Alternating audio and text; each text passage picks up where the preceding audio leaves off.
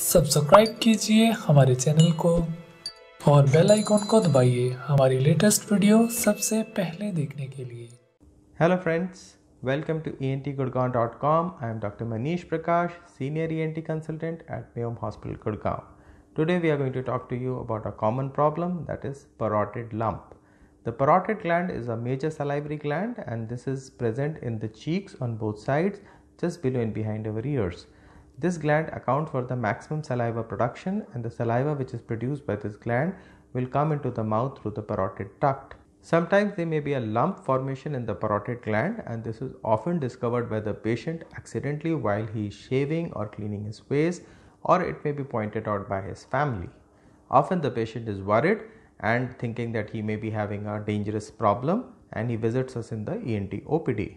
Whenever such kind of patient comes to our ENT OPD, we first examine the lump, have an assessment of the dimensions of the lump, have a palpation of the feel of the lump, and often we ask for some investigations.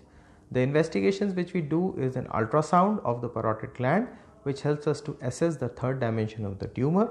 It also helps us to find out if there are any solid or cystic areas within the lump.